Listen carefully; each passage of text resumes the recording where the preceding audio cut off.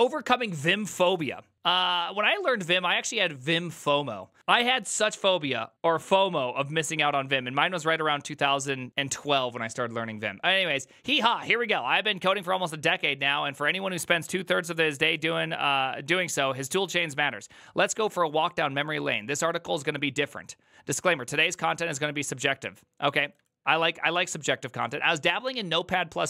I actually did try Notepad++ for well over 10 minutes and then realized, ain't no way I'm going to be using Notepad++ to learn Java development as a young, clueless potato. In my school, they forced us to use BlueJ to learn Java. At that moment, I didn't even understand what an editor was. To me, it seemed like Notepad with extra buttons. Yep, fair. Okay, this is completely fair. The focus was on learning program, not DX, developer experience. The only intriguing thing was that I could run code using a plugin by pressing one of the function keys.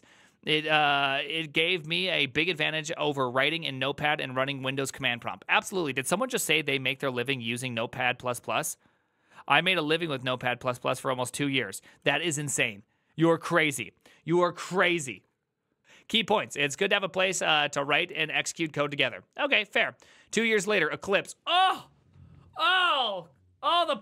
poor man. Why would you want to do this? I could decently code in a couple languages now. One of the books I was reading recommended the next shining thing, Eclipse. Eclipse had hit quite the right spot. For the first time, the tool chain was becoming addictive. The joy of coding, building, and running those Java swing apps without diving into the build and execution system was simply mwah. Yeah, I do agree. There was something very beautiful about having everything just build with NetBeans, the superior Java experience. NetBeans, okay? NetBeans. The internet was not big, so I often would go through offline docs and figure my way out. It got tedious at times, but there wasn't another way out. For the first time, I wondered why this software didn't behave like the previous one. No, I didn't know the word IDE yet. I only knew that Java runs on 3 billion devices. It had to be good, and I had to be good at it. This is a fair take. Hate is a strong word. I hate Java. Also fair. Type 1 in the chat if you have never programmed Java and you hate Java. All right. Key points. It's better if your software can handle the configuration work for you. It's even better if your software can tell you what to write next. Fair. Meeting Linux in Vi. Linux. I also run a piece of bread from last week. I also run on a piece of bread from last week. Fair. Windows. Your CPU is not of the latest generation. Please click here to find out more information. This is pretty good. This is pretty good. Pretty good meme right there. I got this new blue laptop. The sticker says Ubuntu. Do you guys say Ubuntu or Ubuntu? I like to say Ubuntu. See, me personally, I'm kind of on a different train a little bit. I don't know if you guys know this, but I'm more of a fan of the Ubuntu. Ooh. Anyways, I'm not sure where that was going. Let's see. What the heck is this thing? Where is my DVD with pirated Windows and activation key written on the back of it? I went to school library, and boy, that book on Unix gave me tremors of joy. I decided to shift to Linux permanently. I've never touched Windows ever since. Based. Same here. Same thing happened here. It's pronounced as Arch. It's Arch. I couldn't understand why weirdos on the internet always suggested editing random config files using something called Vi. Who on God's green earth would open up the terminal, navigate to a file, enter into this creepy Vi thing where one can't even quit? This was literally my mentality 2010. This was my mentality 2010. I kid you not. I use Vim full time now. This was my mentality completely. Isn't it funny how that works? Sadly, it was part of the college curriculum and I had to write in it. The good thing is that after you press I, Vi becomes normal. I hated it so bad that I wrote a gedit config so my professor thought I was coding in the terminal. What a great professor. Let's go, professor. Let's go. Great professor. Something about writing a gconfig edit or a gconfig just to do that. Also great.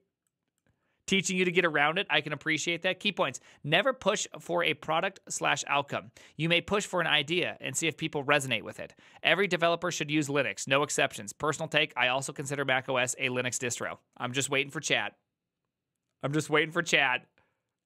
Chat is in shambles.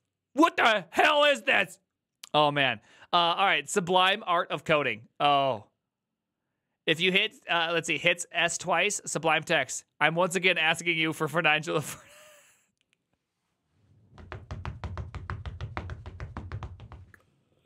You know what the best part about this meme is that it actually puts programmer humor right here. And you know for a fact that programmer humor steals and does not ever give the original source credit. Ever. Shy Ryan can tell you all about it. Shy Rye, you want to tell them all about it? There's a picture of me on programmer humor, and they don't even know who I am. Now, things were taking shape. I have decided my career path as a web developer. I often build small utility apps. Again, the book I was referring to told me that Sublime is the next shiny thing. Ahoy, I was on board. There's something about it that feels close to my heart. It was JSON configuration. I spent the whole week tweaking things in the settings file. It was near magical experience to copy a JSON file on a USB drive and make my friend's machine like mine. Low-key dot files. Fair. I mean, I like that experience. It's a good experience. It's a good experience that you can have what you want, and you can save it to a USB and just make something else yours. I mean, we call it Git now these days, but I guess you could say it also. At that point, my Sublime started to look like a different application to regular Sublime users. To this day, I am a hardcore racing fan, a fancy term for customizing your software. And yes, I'm immune to that pop-up asking me to buy Sublime. Just like good old WinRAR. There was somebody in Twitch chat whose name was I actually bought WinRAR. It was one of the best. It was one of the best ones ever. All right, the rise of VS Code. When people asked me to recommend a text editor, Visual Studio Code, absolutely everyone got on board on this. I spent about probably 3 to 6 months trying to make Visual Studio Code work for me. Key points missed. Oh, I missed the key points. Okay. Sublime was fast for that kind of for the kind of things it can do. Absolutely, it's still really fast. Sublime was one of the best editors ever for opening up large files. It was really good. The only reason it failed was due to VS Code's similar pitch, corporate backing, and excellent community support. Developers moved to VS Code, and no one develops tooling around software they personally don't use. Vim is nowhere close to Sublime's power, the almighty GUI, but the community stuck to it, and it became awesome over time. I don't know about that last sentence, but whatever. Key point number 2, maybe I disagree with. Prime in shambles. I'm in shambles. Let's see, I felt like I was getting ancient and even started working professionally. Sublime Text was like the back of my hand now. Every key binding and config option lived in my mind, not to mention the plethora of extensions well customized for my workflow. At that point, losing my Sublime config folder was more of a worry than the laptop itself. Just kidding. I knew Git by then. And yet, Mr. Never Use Windows Again, still calling them folders. Absolutely shame. Just a shame to see. Just a shame to see. That's actually my my favorite Linux neckbeard shaming is, actually, it's directory. Windows are folders. Okay. The office was asking to work in VS Code, so again, there was no option. Spent a month tweaking it. In the end, I wondered what a Frankenstein's monster I had made. It looked like Sublime, it responded like Sublime married to VS Code, and started heavy like my old friend's Eclipse.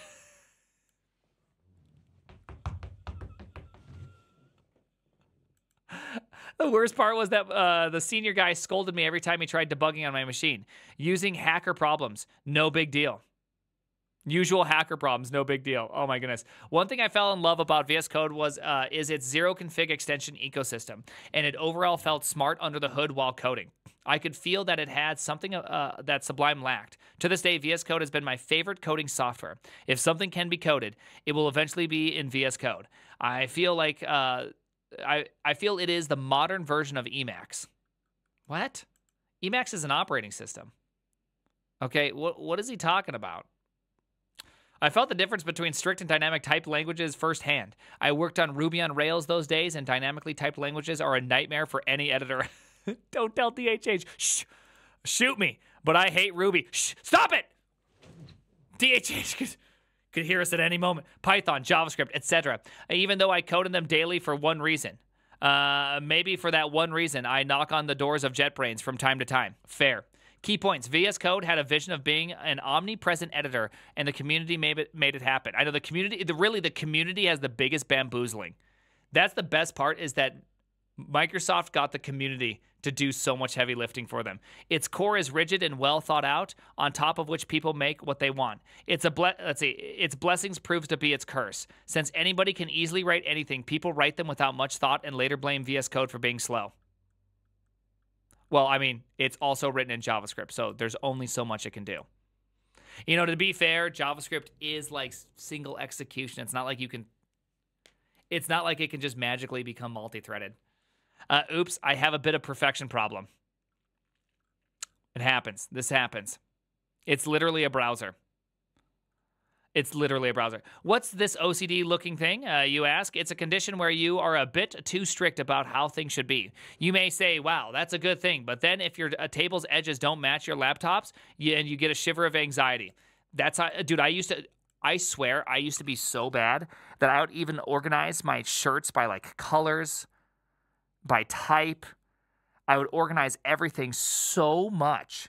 And I remember one day I was sitting there organizing everything, and I just thought, what am I doing with my life? And it completely disappeared. Like it just disappeared from my life.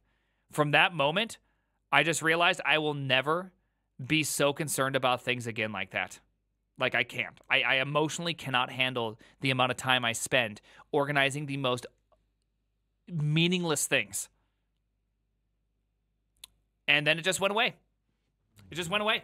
I even still remember exactly where I was. I was in the Johnston dormitories in Bozeman, Montana. It was awful. I remember just like spending an entire day just organizing the stupidest shit, and then I just realized I can never do this again. I can never do this again. I now buy the same socks, right? The same socks every single time. No, this was long after my meth days. I buy the exact same pair of socks. I do not fold socks. I buy the same set of shirts. I have 3 or 4 shirts. That's it. They're all the same shirt, and I buy black hoodies. And I just don't think about crap anymore. You know how annoying it is to just spend your life doing that? Also, I get distracted fast, so I need the focused environment. I left this article to get the above image, and now I'm back after reading about the movie this meme came from. Okay, cool. We're on the same page now. See, we aren't much different after all. That's a pretty good statement. I like both environments, outside and inside the laptop, to be ultra minimal. Check out this screenshot at the bottom of the page. There aren't even close icons on the application windows, if possible. From letter spacing and fonts to the inner padding of a pop-up, everything is a trigger. To be honest, it makes me happy to do this kind of stuff, and if you search for Unix racing, you'll get blown away. On the other hand, literally on the other hand, I started getting wrist pain due to the constant jumping from letters and arrows. Grinding 80 hours a week comes with its own perks. Yeah. This is one of the reasons I switched to Dvorak. I was Googling about wrist pain conditions, and funnily enough, one of the tips was using Vim mode on your computer. That sneaky Vi I couldn't even understand was the same thing until I opened it. I had some residual hate towards it. Let's go. For server work, I was using Nano. Later, I moved to Micro, which was closer to VS Code bindings. Every stunt it takes to avoid my arch nemesis Vi. I realized or stint. Did I say stunt? Is it supposed to be stint? That literally every tool I use has a weird Sublime and VS Code hybrid key bindings. Gosh, I hate myself. I can't even use another person's computer running pure version of that software. To support the no terminal mindset over the years, I forgot all my appreciation for awk, sed, grep, etc. Things needed to change. I couldn't live in this denial. This is a great moment. This is a great moment right here. I love where this is slowly coming to. You realize that, like, it's one thing that I really like is that I can log onto any server and be fairly efficient with Vim, right? You just give me Vim. Long as I can do global marks, I'm starting to hop around pretty fast on projects I don't really use that often, or on servers I never use. And it's just all of a sudden, you start hopping around. Love it. It's good. It's a great experience. Once you know what you're doing, it's a great experience, even when you're not good at it. All right. Do you enjoy, let's see, do what you enjoy and not necessarily keeps you abstracted from real problems? Fair. Everybody spends time in denial. It's normal as long as you are ready to come out of it after a realization. Learn core GNU Linux tools. This is the best piece of advice in this entire article right here. You'll understand the benefit in the long term. For example, I have been much better at regex. Okay, bad example. If I just continued using grep and set. Okay, bad example. Don't, no. This is not why you do it. Stop it. Stop it.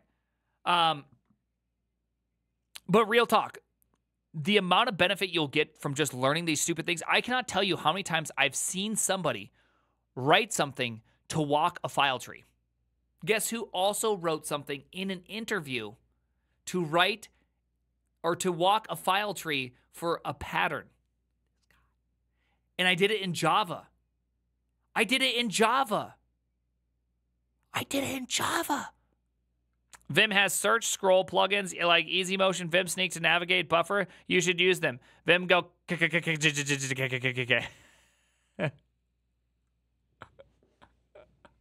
I resolved to use Vim, not because it's any better for my specific workflow, but because I wanted to break my dependency on VS Code. I knew I couldn't drop into Vim for my day job, so I settled on the middle ground of using Vim bindings in VS Code, courtesy of a YouTuber called Ben Awad.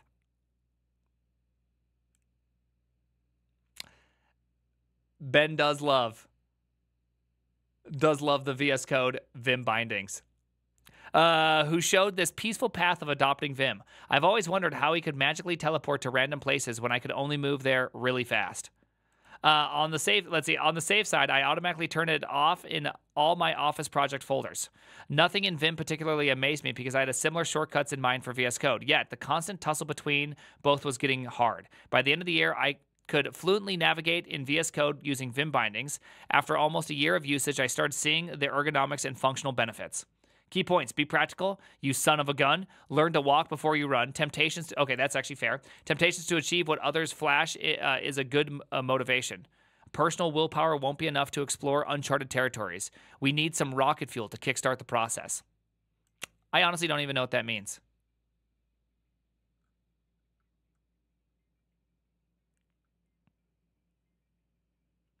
This is fair. This is fair.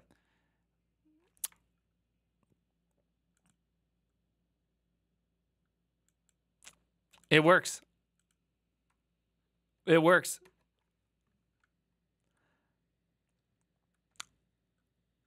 You know, it's hard to explain to people why Vim is so good, but I feel like every time someone gets good at a set of key bindings, even if you use the Emacs one, I've seen someone really good at the Emacs one, like which still blows me away, but he doesn't type properly. And so I think the fact that Emacs is so crazy and his inability to type well worked for him. But when you see someone really good at what they use, you understand, you know what the power looks like, but until you felt it, it's just so hard to explain why it's so good. It's so hard to explain why it's so good. It's so hard. It's impossible. I was darn stupid of me to think that one day I'll uninstall VS Code and move to Vim someday because I could navigate there similarly. I didn't realize I was using Vim bindings for doing VS Code things. The workflow part was still a miss.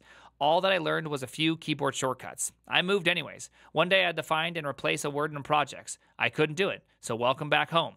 VS Code at this point had become my identity. I couldn't fly through code blazingly fast in VS Code. And my friends knew that me for that, so I settled back in, leaving Vim. I was happy. I could do whatever those Vim nerds could do, yet I was still in a big comfort zone bias. My problem was that I was using VS Code with hybrid key bindings and now replaced even with something else. What kind of solution was that? Luckily, I got a break from Office project work sometime back, and I knew this was the chance to transition my configs. I realized I had no trouble in moving from Sublime to VS Code. It was a happy process. I started working in raw NeoVim, just raw dogging it. And yeah, it was painful, but I had a plan. Whenever I missed something, I would read NeoVim docs and add it. TJ, could you just hear TJ? TJ right now is crying. Oh my goodness, this is straight up. This is TJ.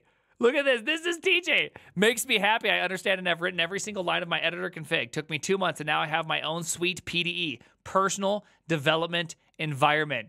Let's go. Tej is crying. Tej is happier. Tej has never been happier in his life TJ, let's go. Reading the docs and everything. Let's go. This covered everything from default indentation size to file tree to language servers. Earlier, I watched a YouTube video from the Privagen on NeoVim setup. It overwhelmed me so badly that I had to take a week's break from thinking about my own configuration. Let's go. Let's go. I do set up the entire NeoVim configuration in like 20 minutes. Everything. I did get a Privagen mention, but I would say it was probably a little negative mention, but still, we still got one. We still got one. Acknowledge the iceberg theory. One gets attracted to what floats and not the work it will take to create and understand the base. My suggestion, if you ask, is simple. Respect it. 30 minutes. We got him. My biggest motivation for making the final switch was a new awe factor surrounding Vim as a software. All you see in the screenshots below, text terminal on the windows, no images, no real buttons, no GUI of any kind. They aren't even real icons. It's really hard. I imagine you can't even change the font or the size of it. Every single thing is carefully manipulated text on a black terminal window. That respect for the people who built it keeps me going. All right. I think we're hitting the end here. Primegen making new Vim users feel bad. I am. You're welcome. I thought the video was great, okay? People loved it. Like and subscribe. Hey, like and subscribe right now. Press the like and subscribe button. Now that I have fully moved my workflow to new Vim, it doesn't feel any different. I was already used to the Vim bindings. By the way, this is the best way to do it. If you're going to learn Vim bindings first. Okay? Learn Vim bindings first. It's totally worth it. It's totally worth it because then you don't have to fight. Like, you don't want to learn two things at once. Learn one thing. Learn one thing. Just one. All right. Exactly. Let's see. The only aesthetics I have changed. Yet the good parts, I understand how these moving pieces work. I understand that the inline error messages shows from where these fancy auto-completions come, how each line gets formatted, and much more. Looking back, I could have peeped into the source code of VSCode or its extension, but the mindset was to use it, not to learn it. This is a fantastic line, by the way, right here.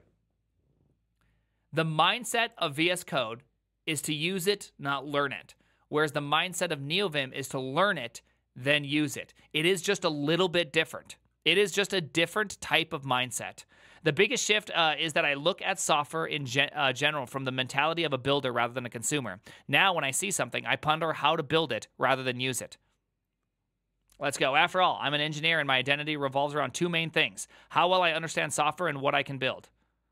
Beautiful. Look at that beauty. Look at that beauty. Look at that beauty. You're using cursive, disgusting, but whatever. I'm judging. I did judge. I judged thoroughly. Look at that. Look at that. Look at that telescope. Let's go, telescope. Let's go, telescope. Unfortunately, I can't go through every screen and utility, but if you'd like the setup, I can write an article on how everything I did from scratch. Okay, nice. Frequently asked questions. Will using Vim make me a better developer? Yes. Take that. I take that guarantee. I agree. I know people hate that, but I actually agree with that. No harpoon screenshot. I know, Sag. It was Sag. How hard is the transition? Pretty easy. Just a few hundred key bindings.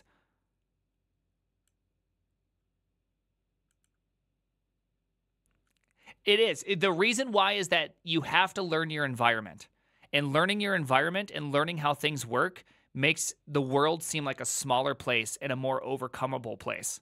And you're able to learn things in a new way just simply because you've taken such a hard step. And a lot of people don't take those hard steps very frequent in their career. And so I think it's very, very good to take those steps and to know that you should do that, right?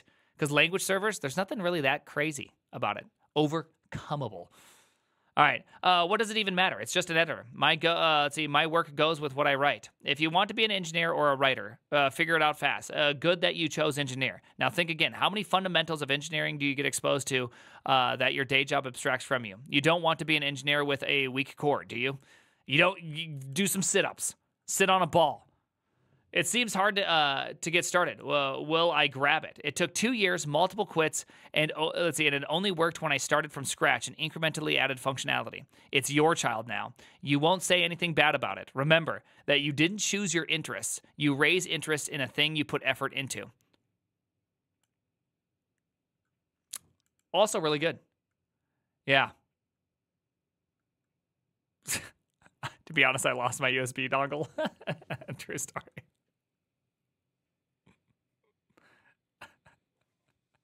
Poor USB dongle.